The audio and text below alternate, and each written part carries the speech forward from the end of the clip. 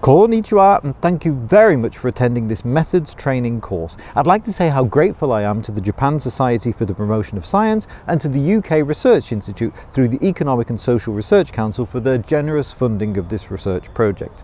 Today we're going to do some very simple web scraping. We're going to pull some text from the internet.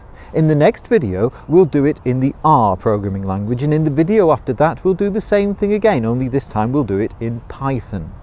We're not going to do anything with the text today. I just want to be able to get the text. Analysing it comes later on another day. The text we're going to pull today is a book which I'm sure you know. It's Wagahe wa Neko de Aru by Natsume Sosaki. Incidentally, Natsume Sosaki spent 2 years here in London, 2 years which he regarded as the worst 2 years of his life. First of all, go here.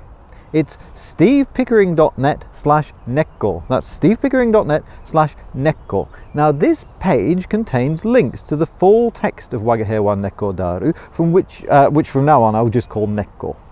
You'll see that there are 11 chapters, and each one of them follows a standard naming convention. So if I click the first one, I see that it's called Nekko1.asp, and the second one is called Nekko2.asp, and so on all the way to Nekko11.asp. Let's say that you wanted to download the text of all 11 chapters. Well, one way to do that will be to click each link and download each file.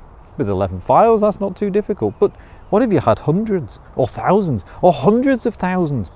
We need the computer to do the work for us. We'll do it in the next video, first in R.